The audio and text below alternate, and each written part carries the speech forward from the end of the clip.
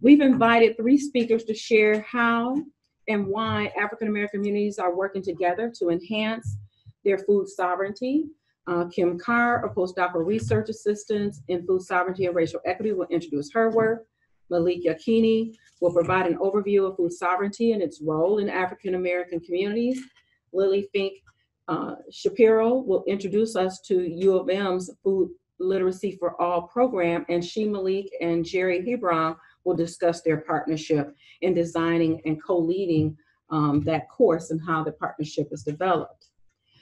At this point, I want to introduce Rich Pirag, who is also a member of our work group, and he will introduce a poll for us and provide an overview and an introduction to our work group and our first speaker. There we go. We're ready. To Rich. Okay. So we are at this is the poll question we're going to ask. And you can see it coming up on your screen here. There's 4 choices. The question is, to what extent does your organization or group work with communities that are predominantly African American? Please pick one response. 33% of those respondents say they work extensively with communities that are predominantly African American. 54% said to a limited extent. 8% said they do not work at all, and 5% said they do not know.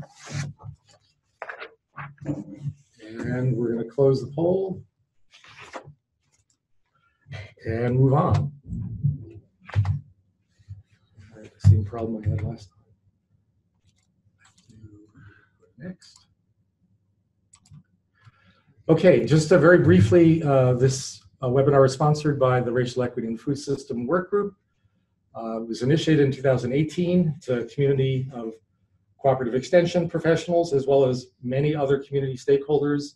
Probably 50% of our audience over the last year and a half have been nonprofit organizations, state, local government, private organizations as well. We come together to connect, learn, and collaborate to facilitate change within these institutions and society, to build more racial equity within our food system. This group is funded in part by the Kellogg Foundation. It's also coordinated by the Center for Regional Food Systems. Just want to give a shout out. The committee is a national committee. There's pictures of all the folks that participate from all over the country. Because there is some focus on cooperative extension, keep in mind there's 40 to 50,000 extension professionals around the country. Trying to influence extension to use more of an equity lens in their work in food systems is very important to this group. So shout out to all these folks, and there's a subcommittee of them that, including Renee, that have put together this webinar. So I'm going to move quickly and introduce for just some brief comments, Kimberly Carr, who came to MSU in July as a postdoctoral research associate in food sovereignty and racial equity. She works both at the Center for Regional Food Systems at MSU and the Center for Interdisciplinarity. We're using the same screen, so I'm going to sort of slide out of the picture, and Kim's going to slide in.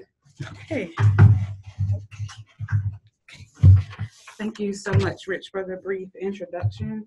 As Rich stated, that my postdoctoral position is a shared collaboration between Michigan State University's CRFS and the Center for Regional Food System. I'm also a member of the Racial Equity in the Food System group. I will be receiving my PhD in Integrative Biosciences from Tuskegee University, which is a HBCU, and it's also an 1890s agricultural land-grant school. I have a master's in public health degree from Morehouse School of Medicine, another HBCU, and a BS in biology from Albany State, which is another HBCU. So I wanted to provide a little context of my research here. So my research is in the context of food sovereignty and racial equity in Michigan, and I wanted to share very briefly my insights of what I've seen thus far, starting in July. So food sovereignty and racial equity is a multidimensional concept. I'm not going to go deeply into those concepts, considering there are 3 other presenters that would speak about that.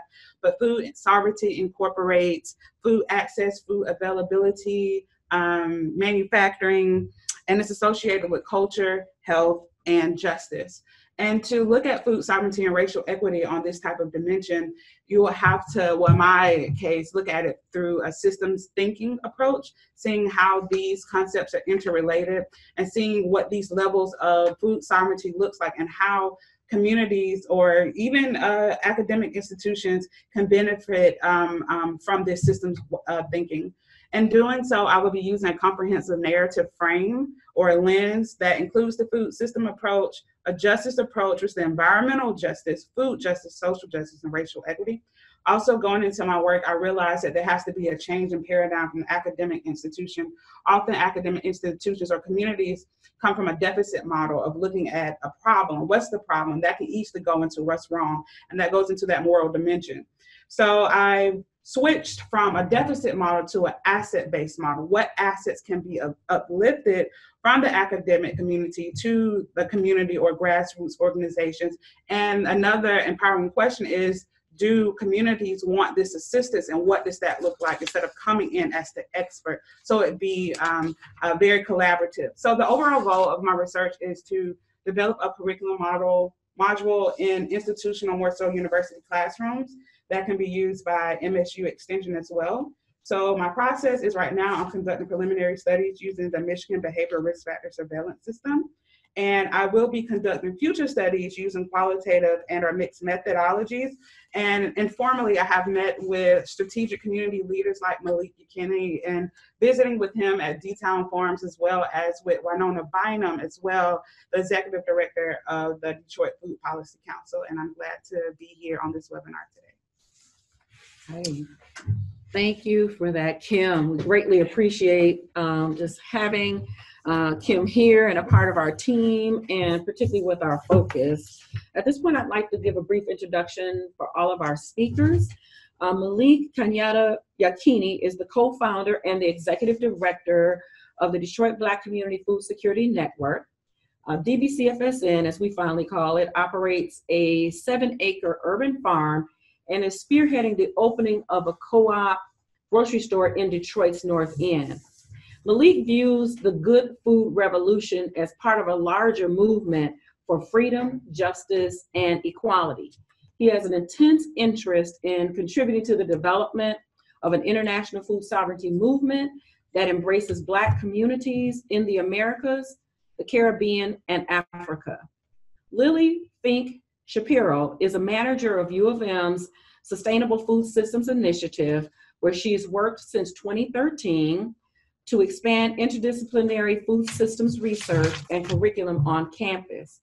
She co-created and has co-taught the Food Literacy for All course since 2017, working in partnership with food justice and community leaders in Detroit to create a lasting community academic partnership. Welcome, Lilly. And Jerry Hebron, also from Detroit, is co-founder and executive director of the North End Christian Community Development Corporation, which operates Oakland Avenue Urban Farm, located in Detroit's historical North End community.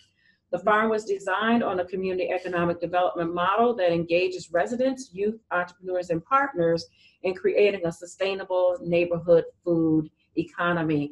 We want to welcome all of our speakers, and we're going to kick off the discussion with Malik giving us some background and overview of how food sovereignty is understood, how it's used, and how it's practiced in African American communities. Welcome, Malik.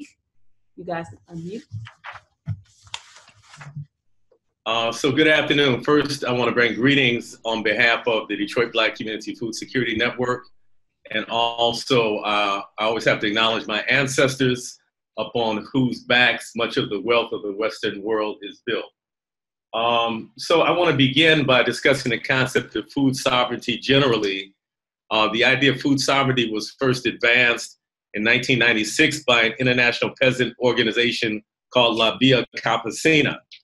And they put forward several principles upon which food sovereignty is based. And I'll go over those principles, or at least an interpretation of those principles by the U.S. Food Sovereignty Alliance in just a minute.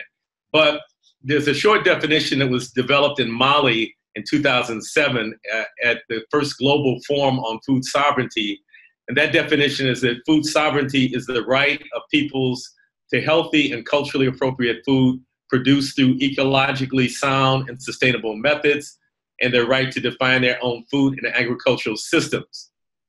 It puts the aspirations and needs of those who produce, distribute, and consume food at the heart of food systems and policies, rather than the demands of markets and corporations. And so in a nutshell, that's really what food sovereignty is. It's much more than food security, much more than making sure that people have adequate amounts of food, but it's really making sure that people have control of the system that produces their food, and that they define how that food is produced, and they have control of the land, the water, the seeds, and the other things that are necessary for production of food. So there's 6 principles that the U.S. Food Sovereignty Alliance has interpreted as kind of encapsulating food sovereignty. And the first is that it focuses on food for people.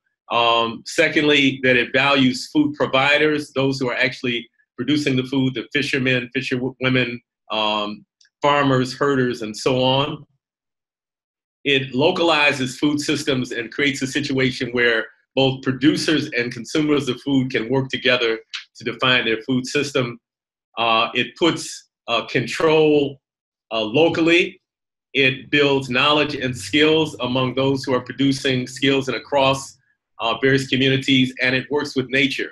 It's ecologically sound as opposed to the current food system, which is doing tremendous damage to the environment.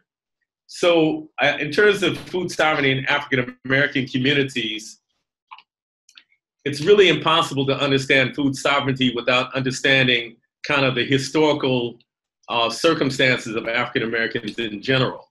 And it's maybe significant that 2019 is the 400th anniversary of the first enslaved Africans being brought to what we now call the United States of America.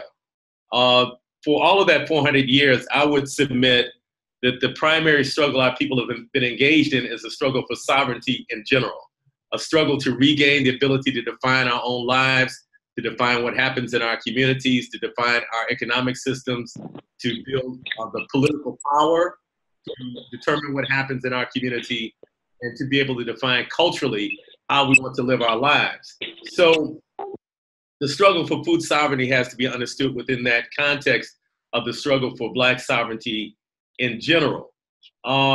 It's also significant, perhaps, that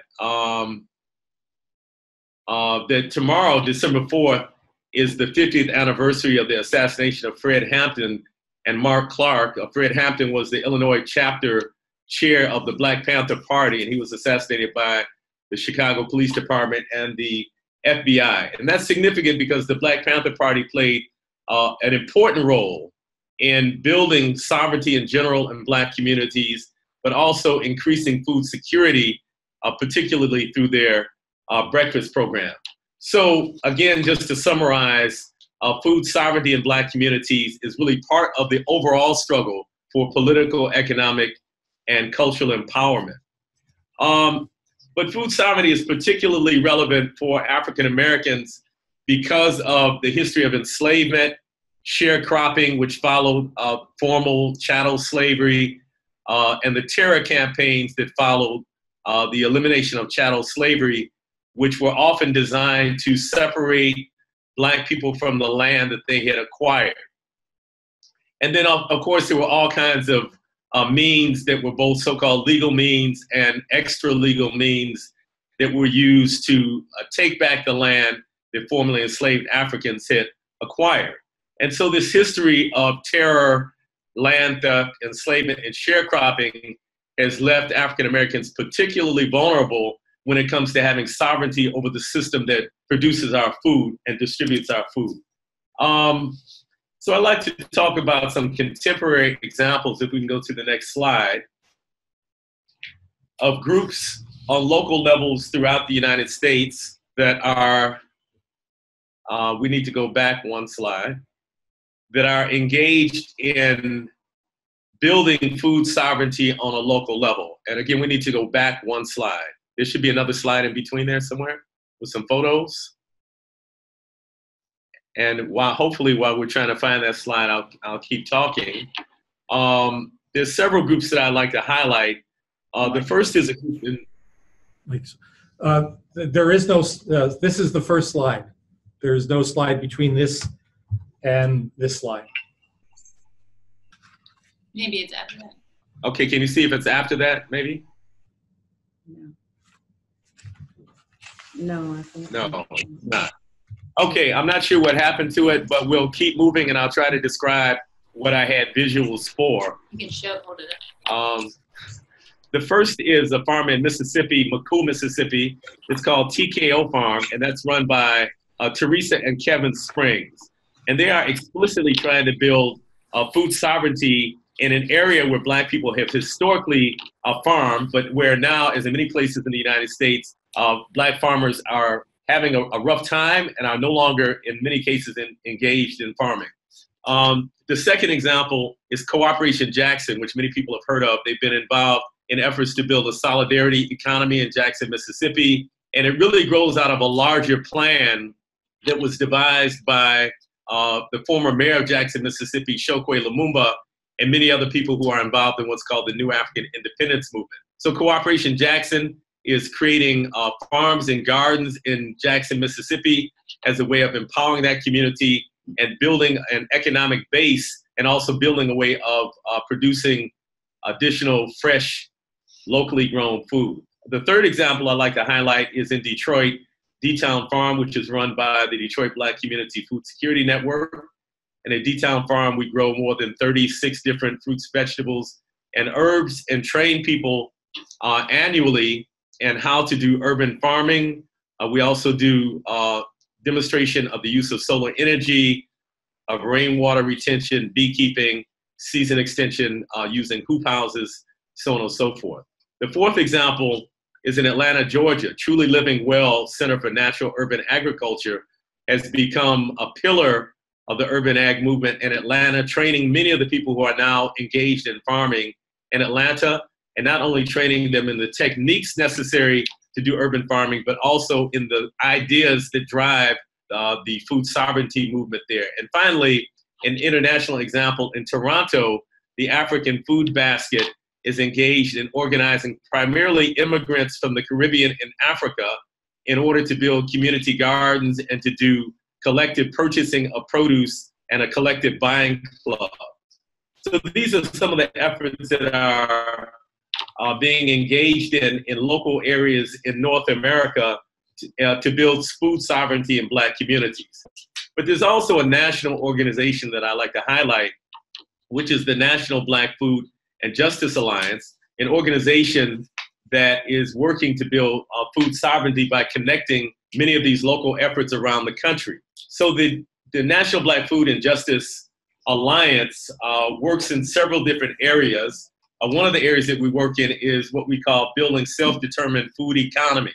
What we find in African-American communities throughout the United States is that typically other ethnic groups come into the communities where we're the predominant population. They open the retail grocery stores and extract the profits from those stores so that our communities don't see any real benefit from the from the wealth that is created from the money that we spend on food. That money is extracted from our communities, other people become prosperous, and we find ourselves in the situation of having to ask other people for jobs and not having sufficient money to build the institutions and infrastructure in our community to be self-reliant and self-respecting. The second major area that the National Black Food and Justice Alliance works in is what we call Black land and power. In the 1960s and 70s, we used to say a lot that land is the basis of power, that it's from the land that food is produced. There are some more modern techniques such as rooftop gardening and vertical farms that perhaps aren't using soil as directly, but 99% of the food on the earth is grown on land, whether that be plant or animal food. It's also from the land that we extract the resources that are needed to build modern technological civilizations, and it's on the land that we actually live and build community. And so the redistribution of land is a fundamental principle of the movement for Black food sovereignty in the United States and for food justice and equity. Right now, only a very small percentage of farmland in the United States is owned by African Americans. The vast majority is owned by whites, and that leads to a situation where African Americans find ourselves dependent primarily on whites who are running the industrial food system to provide our food. So I'll end by just saying that you can get more information on the National Black Food and Justice Alliance at our website, which is www.blackfoodjustice.org. Again, that's www.blackfoodjustice.org. And I'd like to now turn it over to my colleagues, Lilly, Fink, Shapiro, and Jerry Hebron. The audience, right now we're going to have an overview of the food literacy program, where Lilly is going to share her background about that and how it works on campus, and engage with Malik and Jerry about how that works in partnership in community. Thanks, Lilly. Great, thanks for having us. I'm really excited to share about this course that's based at the University of Michigan. The course is called Food Literacy for All, and starting in January will be our 4th year of the course. And I was just talking to a group of students last week, and so I'll tell you what I told them, which is that I think it's the coolest course on campus, and that's for a lot of different reasons. So I'll just kind of give an overview of the structure of how the course works. So it's a really unique course. Here, well, let's go to the next slide. It's a unique course in many ways. These headlines just kind of give you an idea. So for one, the course brings national leaders to Michigan for the lecture series. It's also, the food systems course opens doors to the community. So it's open both to students to take for credit, like a typical university class, and it's also open to community members to attend for free, which that is not the case with most university courses. The second unique thing, you can go to the next slide, is that the leadership team for the course is a combination of folks from the university, which includes myself and rotating faculty members from different schools in the university, and from leaders in Detroit. So for the first 2 years of the course, Malik was the community co-instructor, and then last year and again this year, Jerry is the co-instructor. We also work closely in the planning process with a couple of Detroit-based community organizations. So you see here under community partners, we work closely with the Detroit Food Policy Council, and Food Lab Detroit is also a key partner. So that is really unique, and I just want to emphasize that, and Jerry can talk more about this, but that the course is really co-planned and co-taught, and that every decision about the course is really made in full collaboration and partnership. So there's 300 seats in the lecture hall, and about 150 of those typically are reserved for students enrolled in the course getting credit, and the other 150 are reserved for community members to come for free. So you can go to the next slide. Every Tuesday evening, we invite, I think the best way to say this is that we invite food systems rock stars from around the country and sometimes internationally to come and speak to the class. So this is a picture of Dara Cooper here.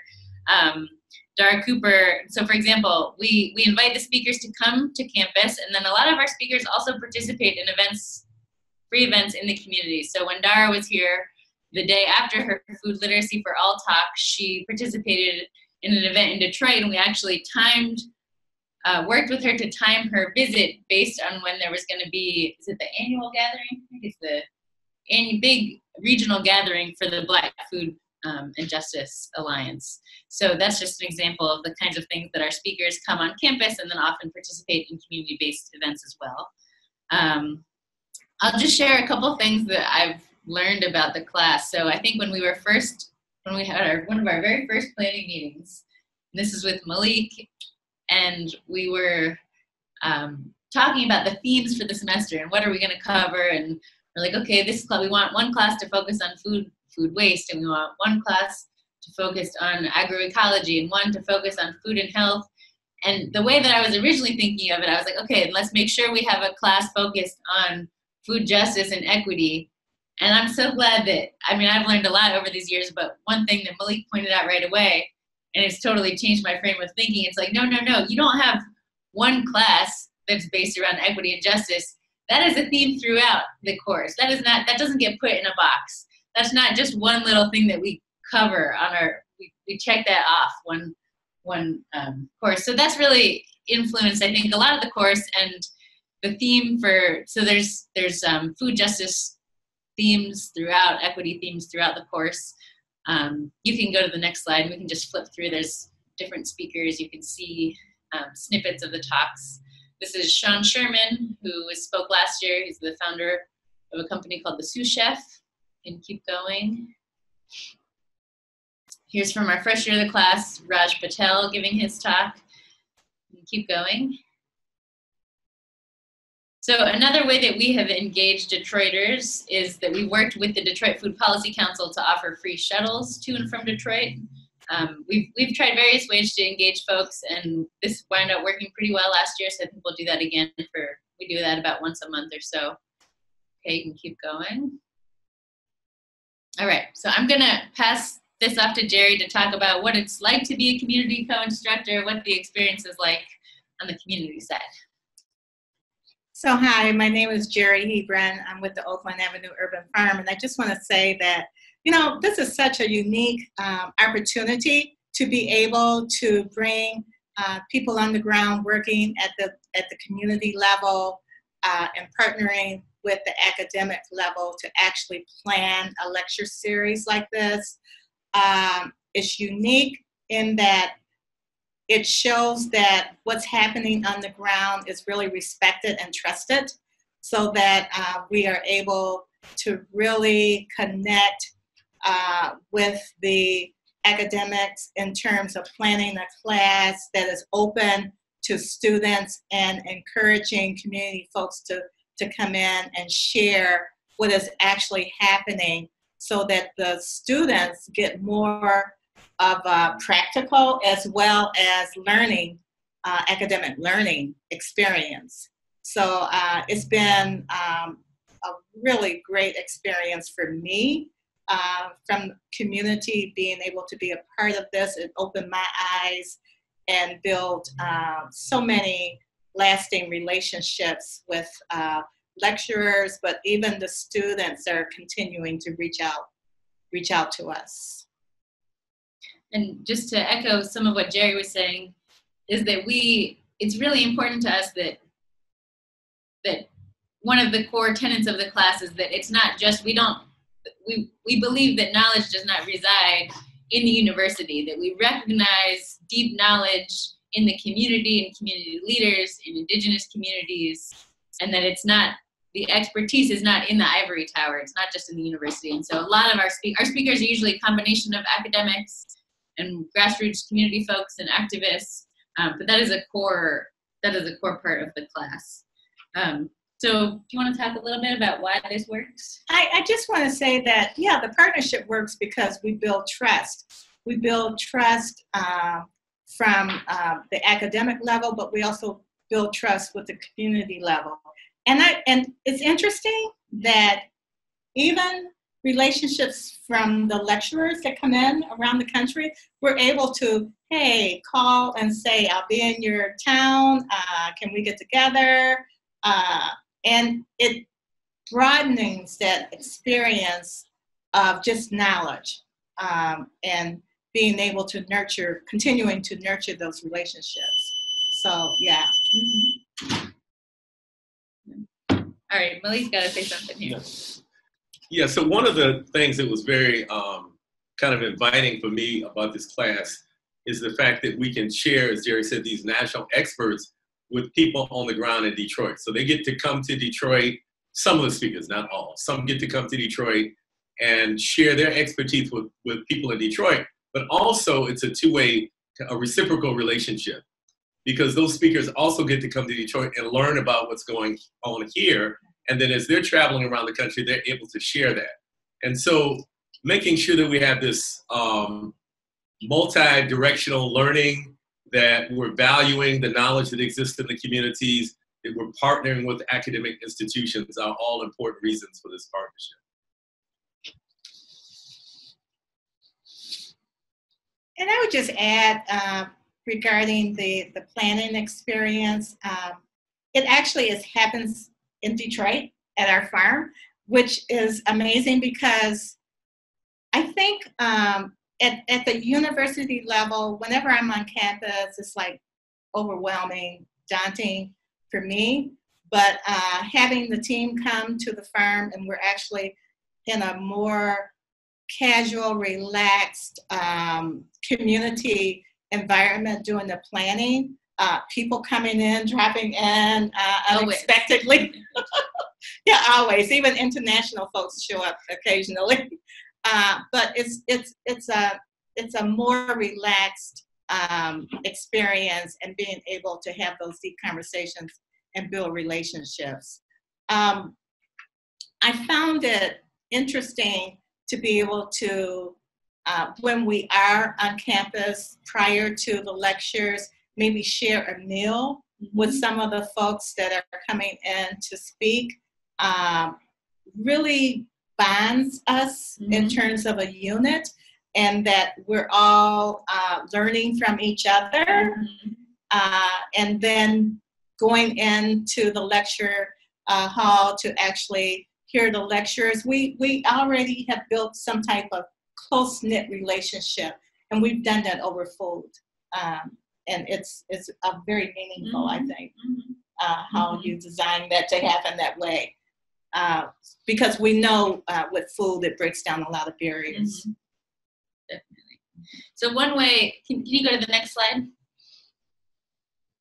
Minutes before we go to Q&A. Go ahead and say that again. Hi, just want to give you a quick time check. You got about 5 minutes before we transition to Q&A. Okay, no problem. Okay, great.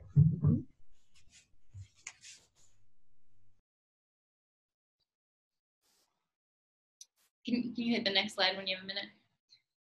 So just a couple other outcomes of the course. So all of the class, so for everyone who's on the webinar, first of all, if you are in Michigan, the class starting in January will be primarily on Tuesday nights, take place in Ann Arbor and some events and other around Michigan. You're welcome to come, or if you're not local, you can watch the videos. Just Google Food Literacy for All or Food Literacy for All UMich as in University of Michigan. You'll find all the videos of all 3 years so far. So they're just on YouTube. They're free and available. Go to the next slide. We know that people around the world are watching these, so it's exciting to see that global impact. Go to the next slide. We asked folks who attended the course either in person or remotely, we asked them what, as an open-ended question, what themes stick with you from the course? What are the most memorable? And everyone wrote in what they thought, and then we categorized them into groups, and far and away, the themes of food justice and equity were the most meaningful of the course. So that definitely seemed relevant to our core mission. Next slide. So here's a couple other quick stats of just how many community members we've engaged each year. And then also for a course based in Ann Arbor, for last year's course, we were pleased to see that 39% of the people who attended in person lived outside of Ann Arbor. So 21% of attendees from Metro Detroit. And to me, it's so obvious that if we didn't have co-leadership from the community members, there's no way that number would be that high. There's absolutely no way. The class seems to be really respected by a lot of food justice, food systems groups in Detroit, and I think it's very clear that because so much of the leadership and decision-making comes from community members in Detroit. Okay, can you keep going? So the last part here to talk about, these are just these slides we can just flip through. Do you want to talk about the internship? Oh yeah, the interns are amazing. So having this partnership with the series has also connected us to students who are looking to intern in Detroit, doing work at either Oakland Avenue Farm or D-Town Farm. Many of these students have an interest in food justice work, but have not really been in a community like ours. So it's been a way to deepen those relationships and expand their knowledge base, but also interact and engage with folks who live in community. So it's been rewarding for us to have interns spend the summer with us learning and bringing some of their knowledge. Some of them have traveled abroad and have worked on farms abroad and been able to come back and share some of those experiences. But I think what's really unique is being in an African-American community and having, a student from outside of our community come in and spend 5 or 6 hours a day with us 3 or 4 times a week, and then take that experience back and be able to say, one, Detroit's not so bad, and two, the experiences that they learned are uniquely different than anything else that they connected to. So also, these students are still coming back to volunteer. They're still communicating with us. So these are meaningful relationships, and I think it will help to advance these young people as they go through life. Cool. So I know we're about to be out of time. I just want to put in a last plug for this class that's going to be starting back in January. So yeah, you can go to the next slide there. So Food Literacy for All, our theme is setting the table for health equity. So more than any other year, this semester is going to be more focused on the connection of health and equity in food systems. So we have a whole lineup of amazing speakers. We're going to do our public blast of who's coming to speak next week. So Tuesday nights in January, and we hope to either see you there or you can tune in remotely. Join us. Okay. Yeah, thank you very much. That was enlightening and really good background to help us understand how actively we're building toward food sovereignty, you know, in our communities in Detroit. We're going to take some of the questions that we have from our participants.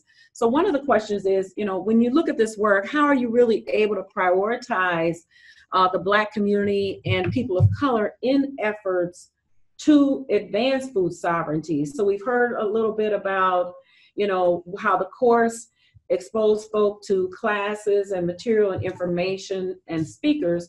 How are you engaging the actual people in the community itself in food sovereignty initiatives? Well, I'll begin by saying that both Jerry and I lead farms in the city of Detroit, which is the blackest city in the United States. And so on a day-to-day basis, we're engaged with community members in building food sovereignty. So the partnership with the University of Michigan through the Food Literacy for All course is really an extension for us, an extension of the work that we're already doing. So they're not separate things. It builds on the work that we're already doing in Detroit's African American community. Okay. All right. Thank you. Here's a question about the funding for this particular relationship on the food literacy program. Is there funding for the community partners as they participate in the planning and the running of the course? Do you fund funding for the speakers who come, and where does the funding originate to support this program? So I can answer that one. The answer is yes to all of that. We treat our community co-instructors as an important role, just as a faculty instructor gets paid from the university. So yes, the community co-instructor does get paid, and yes, we think it's very important to pay honorariums, especially to the community members and activists and leaders who are coming and speaking in the class. The answer of how we fund the course has actually been different every single year. So we're still working on long-term stable funding, and it's been primarily funded by different sources in the university, different groups in the university. We did have one foundation grant that covered a part of 1 year, but primarily different groups at University of Michigan have funded it. And the last 2 years has been led by the School for Environment and Sustainability at U of M as the home base and core funder. Great. All right. Thank you for that. And I'm sure people are thinking, how can we do this, you know, in our communities in partnership with our universities? This next question is specifically for Malik. Trevor Johnson says he was listening to the author, Corey Robin, on his recent book, The Enigma of Clarence Thomas. And he suggests that Justice Thomas believes that Black communities are better left segregated away from the wider world and building their own systems rather than engaging for wider cultural change. What do you think about this approach, and how do you balance protecting yourself versus working to change systemic racism? So I certainly don't want to co-sign anything that Clarence Thomas has said or will say in the future. But I do think there is some validity in having African-American communities that have the ability to build power to define what happens within their own communities. Which is different than legal segregation, where Black people are not allowed to participate in various aspects of society. But we certainly have the right, if we choose to live in communities with each other and to create prosperity and create self-determination within those communities. But we have to do that in a way that recognizes that we live on the planet with other people. And so we don't want to build walls and barriers between the various branches of the human family, but at the same time, we want to uphold the right of African Americans and all people to self-determination. Right, thank you for that. This next question has to deal with the link between this work and policy development. Can you share specific examples of where policy work or policy change has been done or is being done in relationship to this work around food sovereignty?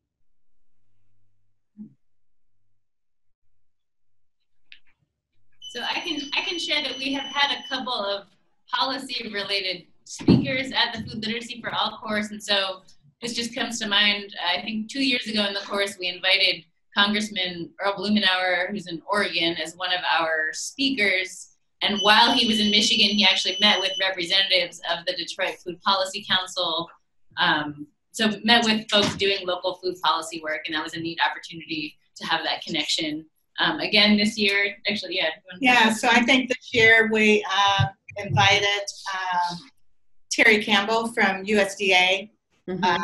She actually works, she works with Senator Debbie Stabenow's office, but through the USDA connection, we have been able to speak to some of the concerns around urban agriculture and have that included in the Farm Bill. So Terry is going to bring additional information about that this year.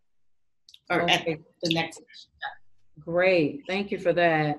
Here's a question tied to this at a national or a global level. What implications do you foresee with the UN's 2030 17 sustainability goals, particularly the second one that deals with ending hunger? What kind of local context would you see for that as it pertains to advancements in food sovereignty in our communities? So maybe I'll take a stab at that and say that the root cause of hunger is not lack of food. It's not the inability to produce sufficient food for all human beings to have adequate calories per day. The root cause of hunger really has to do with an economic system and a political system that concentrates wealth in the hands of a few. And so in order to eliminate hunger, while farming is important and production of food is important, what we really have to work on is changing the economic system so that we have greater economic democracy. But it's also very important that we begin to develop more small-scale farms. In fact, the UN has pointed that that is the way forward for increasing food security and food sovereignty throughout the world, moving away from these large-scale industrial farms and having more small, either family-owned or community-owned farms. But it's also important because of the environmental impact of the large-scale industrial farming. And the small-scale farming, which is typically sustainable, is sequestering carbon and is really one of the solutions to the climate chaos that we're facing. So both in terms of addressing hunger and climate chaos, small-scale farming and localized food systems are the way to go. All right. Thank you for that, Malik. So here's a question about advice. So what advice can you give to predominantly white organizations who have the desire to be more equitable and tend to gravitate toward more visible efforts like publications and webinars, and don't really give much attention to their internal processes and may not fully understand what it means to be authentic partners that are not necessarily reciprocal, but and equitable. So what kind of advice would you give to organizations who desire to change that that perspective and way of working. And they're looking at you, Lilly. I saw that. I guess I have a couple of just big ideas about partnership in general. One is that it can't be real short term. You can't just pop into a community, especially a community that has been taken advantage of and has seen groups of power come in and out, and especially white groups come in and out. You can't just come in for a minute and then pop out. So I think for one, just the longevity of the relationship is meaningful and something to think about before entering any kind of partnership. Yeah, and I think trust is a big factor here. Like you said, you can't just pop in to a community and think that automatically we're going to become partners. We have to nurture these relationships and really build trust. And then you have to honor the culture of these communities, you know, and try and understand the culture of these communities, and then take that in terms of driving. Yeah, and I think adding on to that, I think also the power in terms of building a relationship, building trust, the power of showing up is huge. And not just showing up when your work dictates you have to have this meeting, but showing up and building relationships. I told Malik I was going to give him a hard time before this. So, you know, Malik, the only reason I show up to your concerts. No, Malik has a great band. You all should go to his concert. It's called Mollywop. But I do think that layers of relationship beyond just the work meetings or just the actual meetings are huge. It really, really means a lot. And I will say, you know, my meetings in community they feel the vibe is so different than how we work, at least in academia or our meetings at the university. And send you home with AIDS.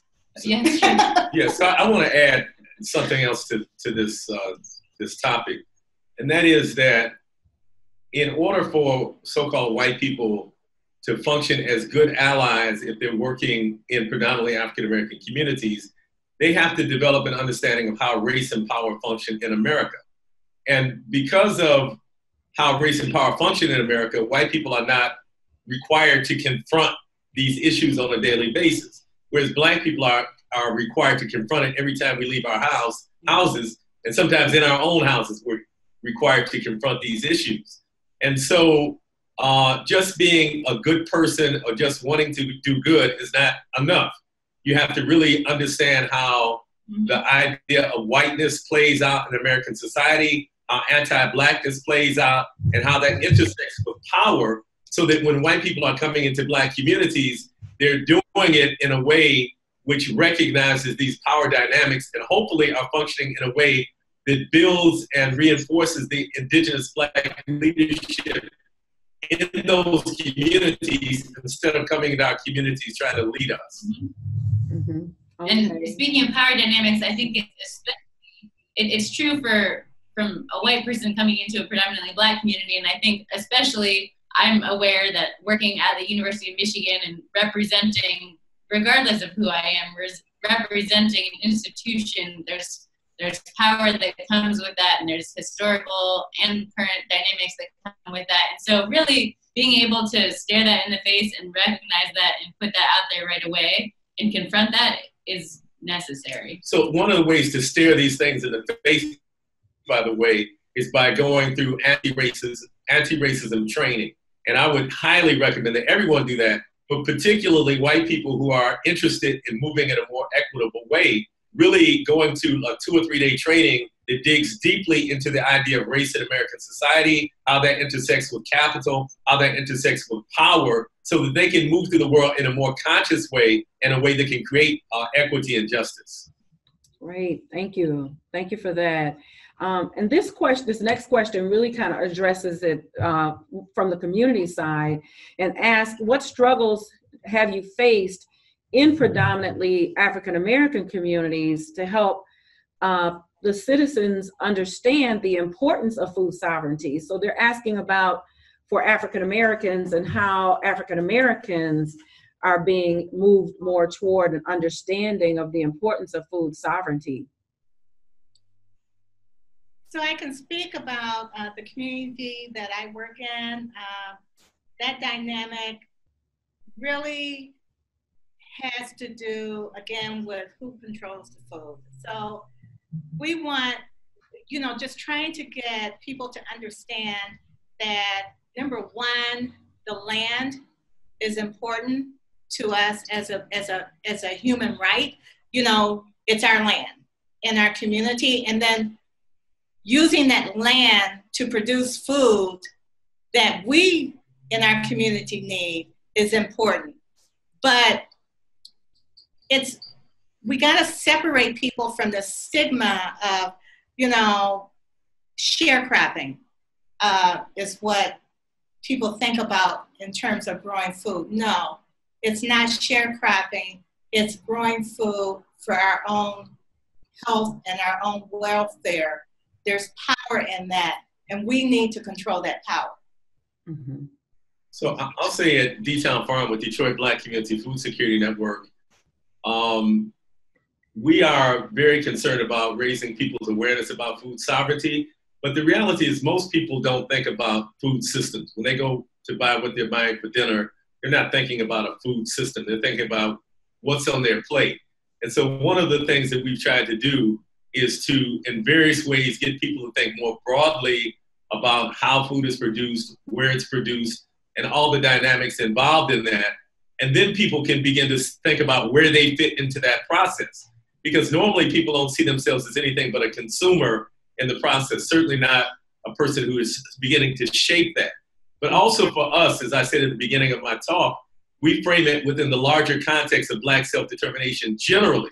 And I find that many people can relate to that because they see that our communities are disempowered, are disinvested in many ways. And so when we frame the struggle for food sovereignty within that, it makes a lot of sense. One thing that I've seen in Detroit that really resonates with a lot of people, although Detroit, as I said earlier, is probably the blackest city in the United States, with about 82% of the population being African American, there are no African American owned grocery stores in the city of Detroit.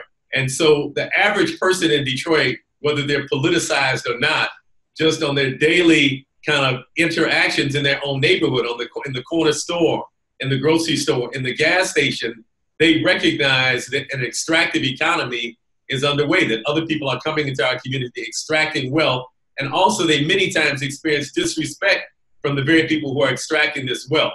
And so pointing to examples like that, I found helps people to begin to develop a grasp on this idea of a food system and how they participate in it and why they should be moving more towards food sovereignty.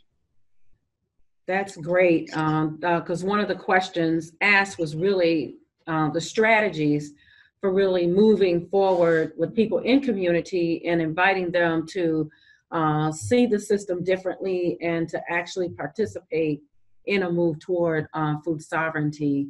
I would just ask each of you with one parting comment before we start to move into our wrap up. Your choice. And we have additional questions here. For those of you who have asked questions, we know that we haven't answered them all. And typically what we do is we'll share those with our speakers and invite them to share answers, as well as folks from within our steering committee. So if your question wasn't answered during this time, just know that we'll be coming back to that and sharing it via our listserv. But parting comments from the three of you, and then we'll move into our closing. I just want to say that in terms of a sovereign community, we want people to be educated. We want people to be empowered.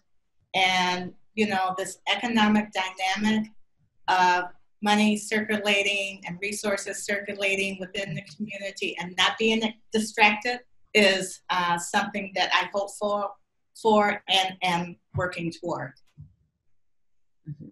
So I'll share that in my work and in my life, that these food literacy meetings, when I have the chance to work with folks like Malik and Jerry and our other community partners, and I leave those meetings, I am full of energy, totally renewed and reinvigorated, and it grounds me of why I got involved in food systems work in the first place, and it's just so inspiring. And so I just want to share that is the feeling that I have working in partnership with these amazing beings.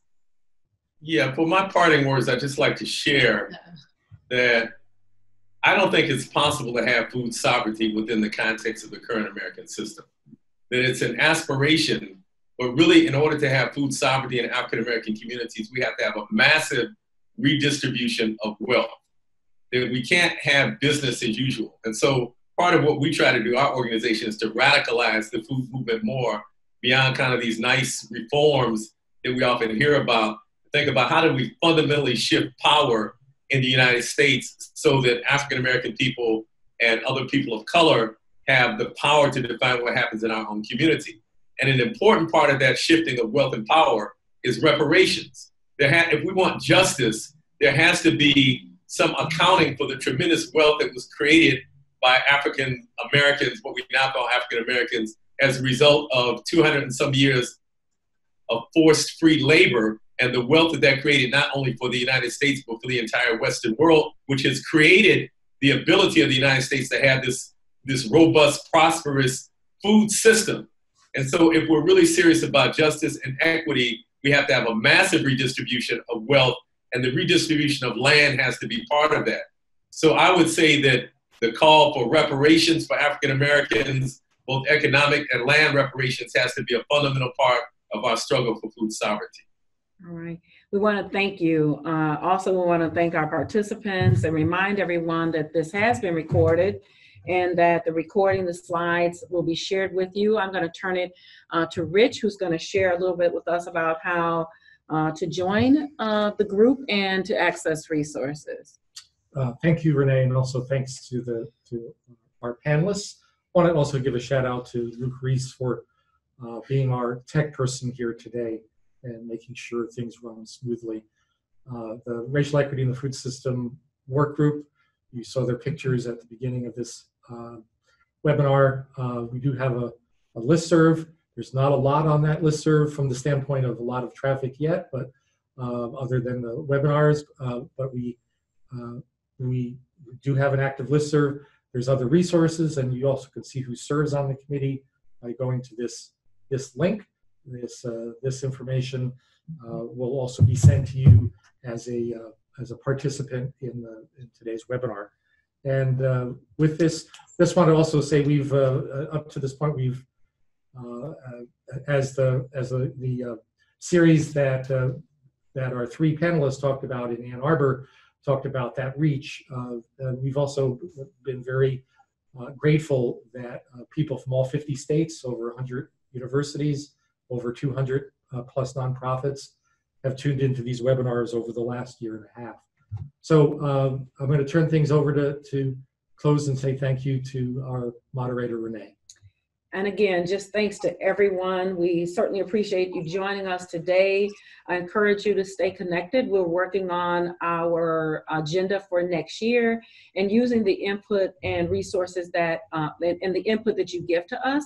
In fact, there'll be a survey coming out shortly. Because we're very interested in knowing what topics you'd like to have us discuss and host on our series in 2020.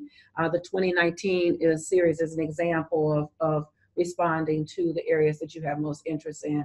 At this point, we want to bid you good day and peace and respect to all of you through this holiday season, and we look forward to engaging with you again in 2020. Take care and thank you.